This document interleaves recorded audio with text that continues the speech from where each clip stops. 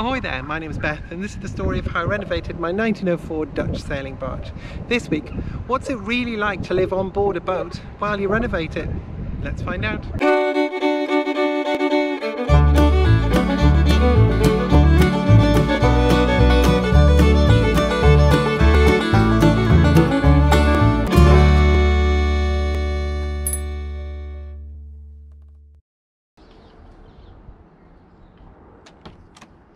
Morning. Go on then.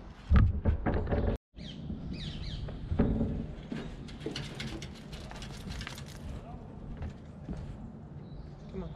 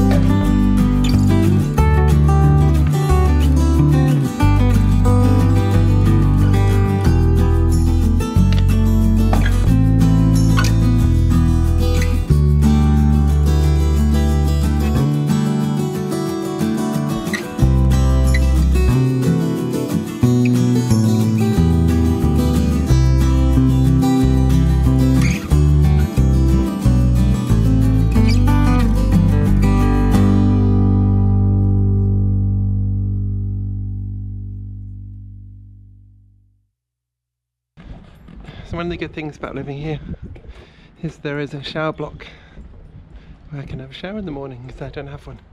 So that's where we're on our way to now.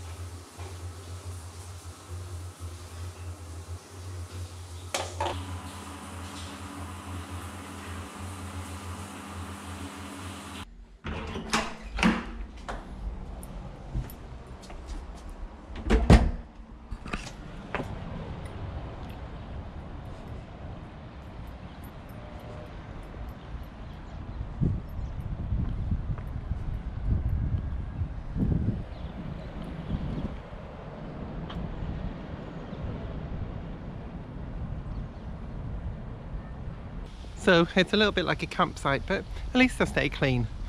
I have to admit, I'm really looking forward to getting my own shower though.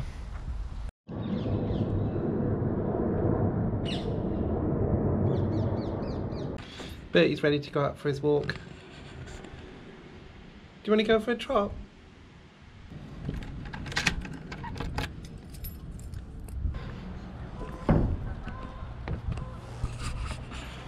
Bertie always runs off when it's time for his walk. Why are you wandering off? Stay there. Stay there. That's it. Are you ready? Oh, that's a good jump. There we go. Come on.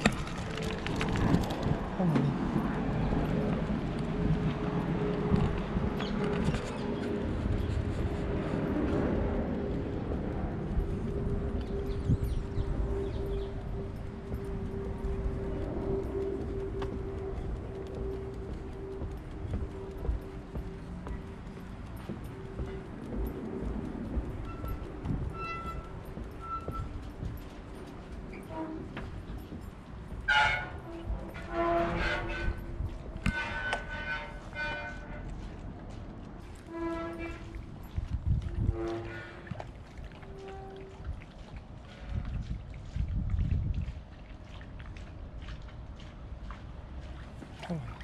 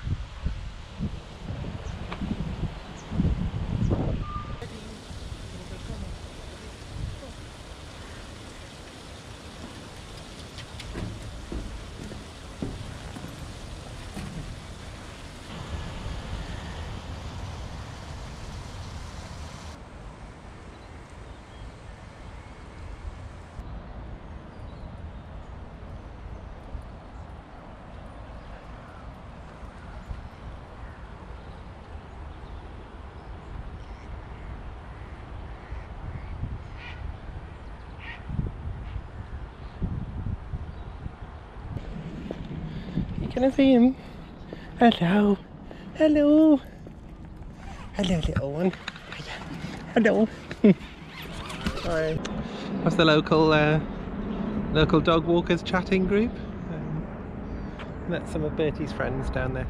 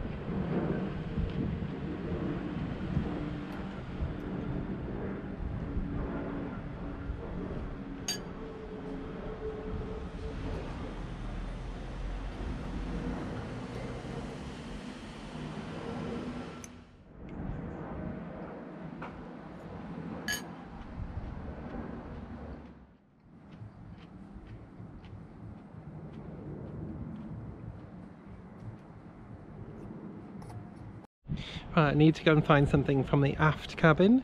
So do you want to have a look in there now? It's a bit of a mess. Are you sure? Okay.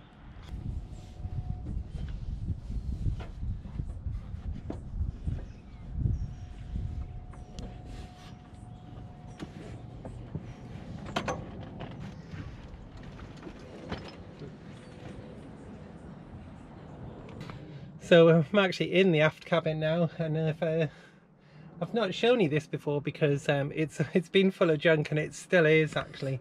So if I spin you around, you can see all of the junk that's inside here, but also you can see that the cabin's actually quite nicely boarded out, so it's in quite good shape. And if I hold you over that way, you can just about see out of one of the aft portholes. They're not perfect.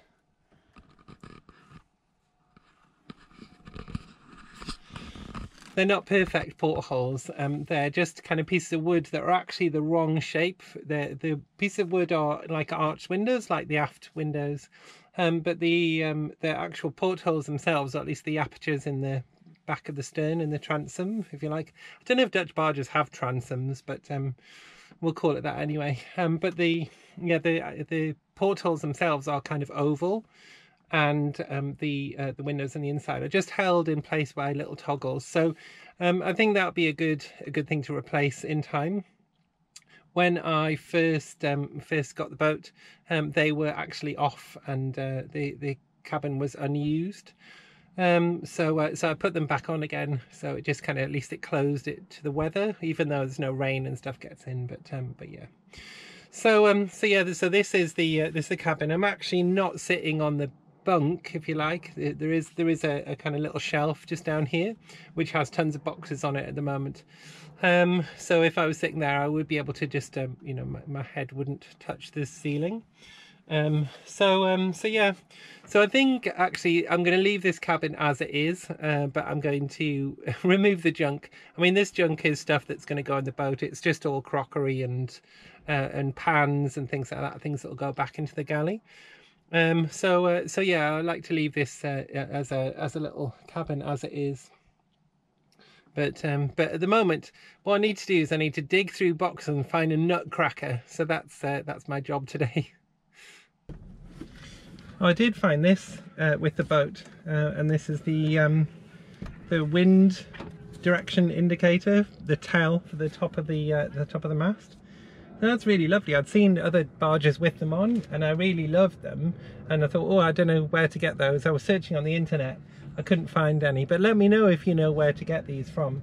But then I found one in the aft cabin, so that's lovely.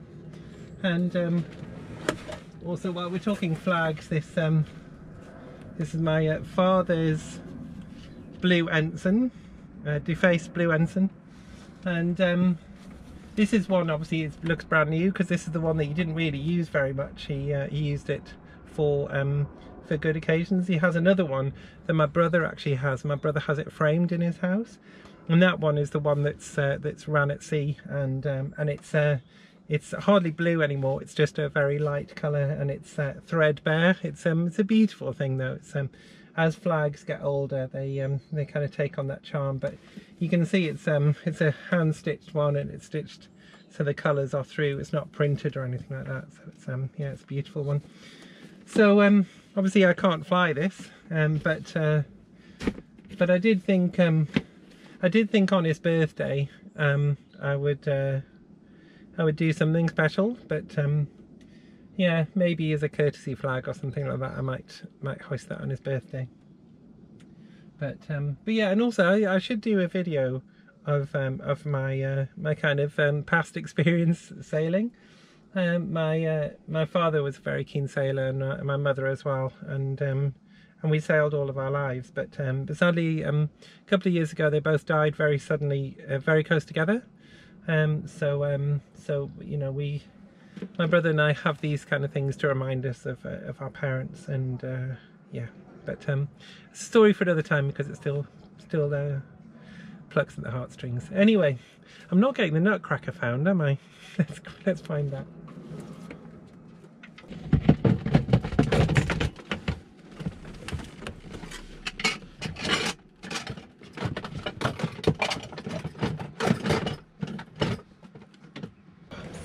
sitting on a gas bottle. And they're not designed to be sat on, I don't think. Right, okay, shall we get out? Come on then. Ooh, I'll show you this first. This is one of my dad's old oil cans. I've got another one and I'll show you that one when I find it. But this is the this is one that that he used for years. So yeah, my dad had a big garage. He was a mechanical engineer, and he had a big garage full of stuff. And from an early age, he taught me and my brother how to repair things, how to look after engines, and obviously we had cars when we were young, and the stipulation with having a car is that we needed to look after it ourselves. Obviously the big jobs we took it into a garage, but we were taught how to check the oil and check the tension on the timing belts and all this kind of stuff, because, you know, my dad felt that was important. And while at the time we were probably thinking, oh, I just want to go to the cinema, now all of those skills are kind of are sort of part of our psyche, if you like. But anyway, a sidetrack. He got sidetracked as well. But this is one of his oil cans. It's a little trigger. I'll not press it in case any oil shoots out. But yeah, this is what he used is you know, put his heavy oil in. And it's a beautiful thing. And I asked my brother if I could take it because I have a diesel engine to look after, and he agreed. So I'm very proud of that. Right, let's get out. I'm stop being sidetracked. This is the equivalent of a loft, I think, which is why I'm getting sidetracked. Anyway, right, let's get out.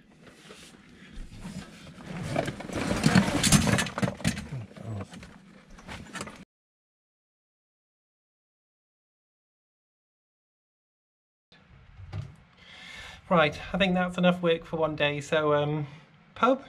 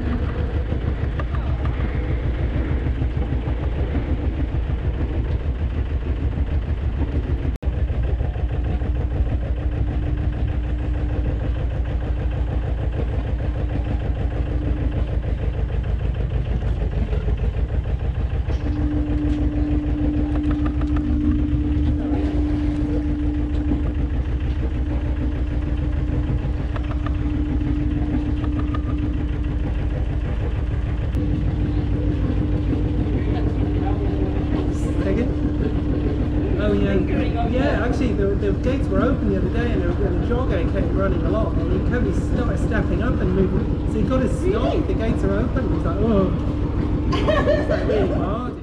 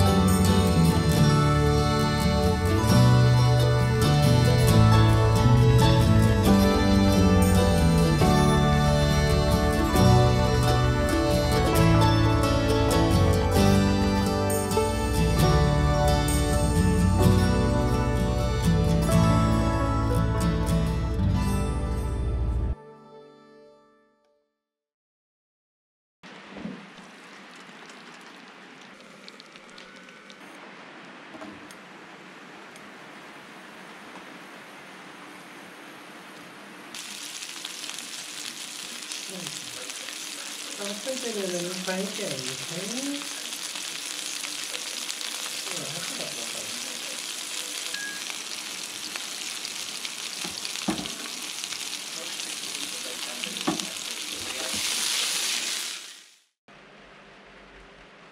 So I don't know if you can hear the sound of the rain, but it's pouring down outside, so it's lovely and cozy down below.